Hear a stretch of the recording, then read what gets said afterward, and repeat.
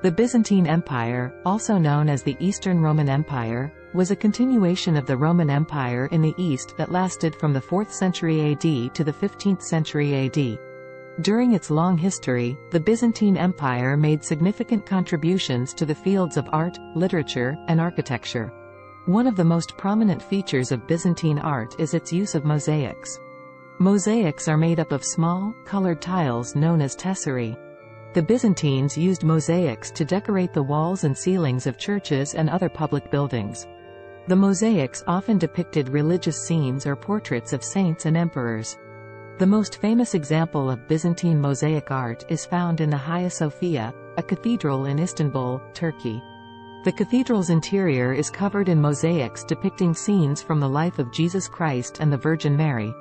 In addition to mosaics, Byzantine art also included frescoes, which were paintings made on wet plaster.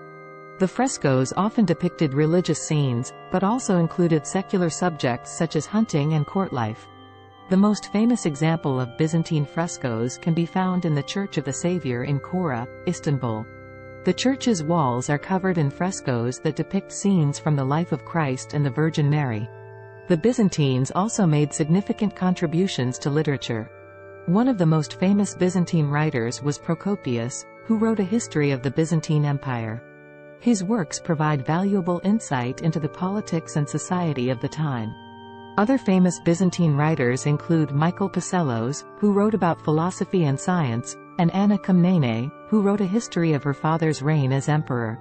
The Byzantines were also known for their impressive architecture. One of the most famous examples is the Hagia Sophia, which was built in the 6th century AD. The cathedral's dome is considered a marvel of engineering, as it appears to float above the building's massive pillars. Other examples of Byzantine architecture include the Church of the Holy Apostles in Thessaloniki, Greece, and the Basilica of San Vitale in Ravenna, Italy. The Byzantine Empire also had a significant impact on the development of the Cyrillic alphabet, which is still used today in many Slavic languages. The alphabet was created by two Byzantine brothers, Cyril and Methodius, in the 9th century AD. They were sent by the Byzantine emperor to the Slavic tribes in the Balkans to spread Christianity.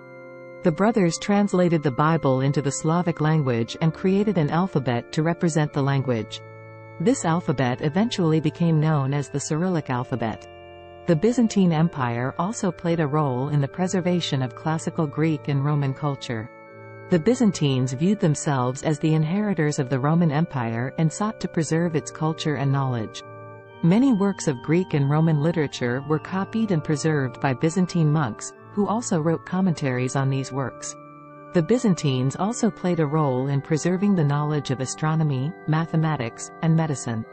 Despite its contributions to art, literature, and architecture, the Byzantine Empire eventually fell to the Ottoman Empire in the 15th century AD. However, its legacy continued to influence the development of culture and society in Europe and the Middle East. The Byzantine Empire left a lasting impact on the world, and its contributions to art, literature, and architecture continue to be celebrated today.